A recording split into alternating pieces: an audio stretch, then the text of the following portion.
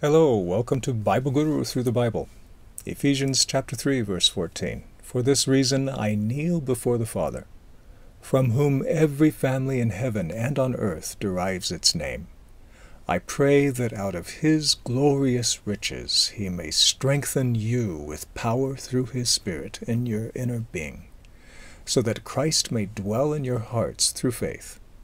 And I pray that you, being rooted and established in love, may have power, together with all the Lord's holy people, to grasp how wide and long and high and deep is the love of Christ, and to know this love that surpasses knowledge, that you may be filled to the measure of all the fullness of God.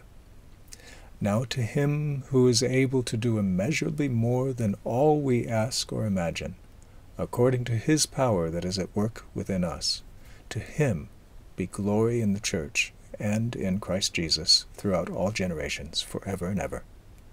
Amen. If you could have anything you asked for, what would you ask? Money? Health and healing? Fame? Political power and influence? A Mercedes? What comes to your mind immediately? Paul prays for the church. He prays for us, and says God can do more than we ask or imagine.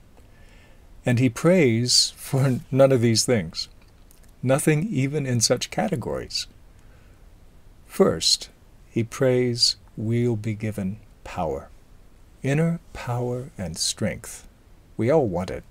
We all need it. But Paul's focus is not on inner strength to face the day. He's praying for the power for two things. One, to become the dwelling place for God, and to know his love. In a recent entry in the Star Wars space opera, the bad guys create a device that absorbs an entire star to power a weapon. With it they can destroy planets. Tremendous destructive power. Imagine being able to absorb God. With him, we could bring healing to the nations. Tremendous creative power. We live in a time of great peril. Global climate change may be leading to the sixth great extinction. With chemical, biological, and nuclear weapons, we have the ability to accelerate that process considerably. Ours is the generation that can either perpetuate the path to human destruction or possibly prevent humanity's demise.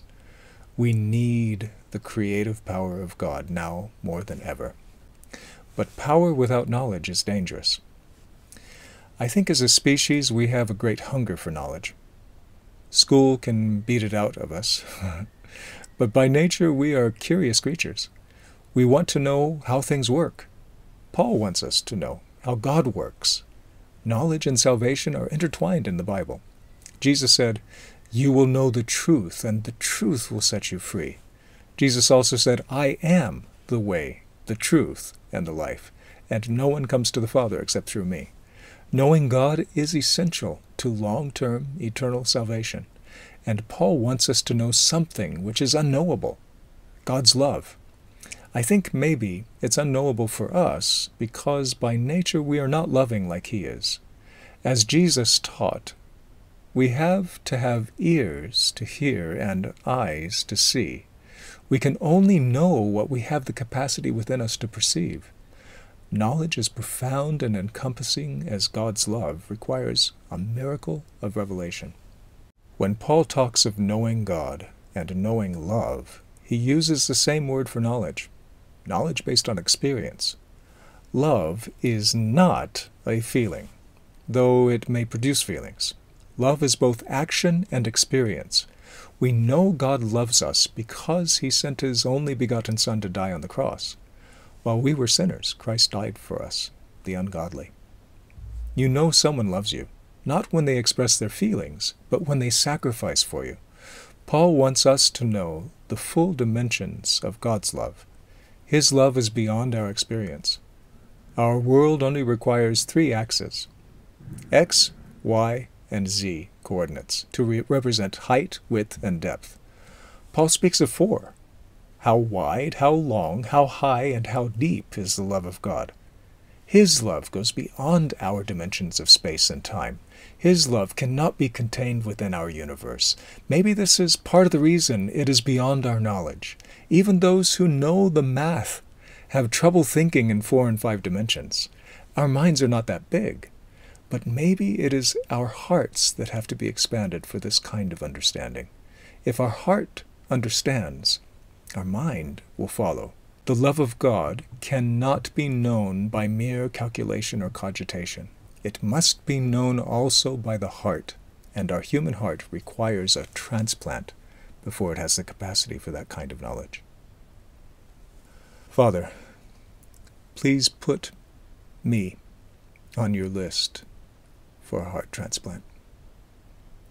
Expand us from the inside so that we can be the home for your Spirit and a dwelling place for your love. Flood our hearts with love for your people and your world so that it spills out on everyone and everything we meet. And, Lord, give us those things also that are exceedingly abundant beyond all that we would ask or imagine. In Jesus' name we pray. Amen. God bless you. Thank you very much for watching.